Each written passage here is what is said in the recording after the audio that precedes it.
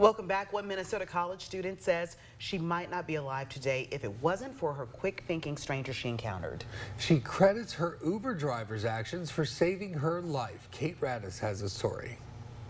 Hannah Engie remembers very little of her Uber ride to Fairview Hospital. She's used to having seizures from her epilepsy, but she knew this was different. And I was like kind of healing over in the Uber, like, oh my goodness, this hurts so bad. What Hannah didn't know was her Uber driver, named Allison, had taken Hannah's phone to find her emergency contacts.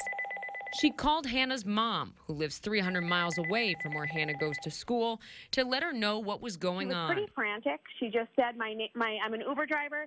I have your daughter. Her phone, it says she has epilepsy. But this wasn't an epileptic seizure. Hannah had an infection in her kidneys, and her organs were shutting down. When they pulled into the hospital parking lot, Hannah's heart stopped. I just blanked.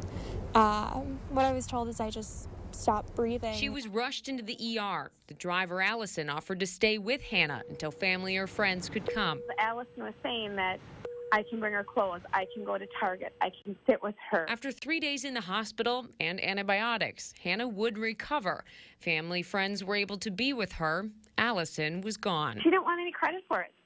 She didn't want, anything like that. And I'm like, well, honey, you are going to be getting the credit. Hannah's mom posted to Facebook sharing about Allison and the kindness of a stranger. It went viral. Hannah took an Uber to our interview. She hopes someday she'll get in the car and she can thank her Good Samaritan in person. Having someone like that who is more than willing to be almost like a part of my family in that moment and be a true friend, I am so thankful for her.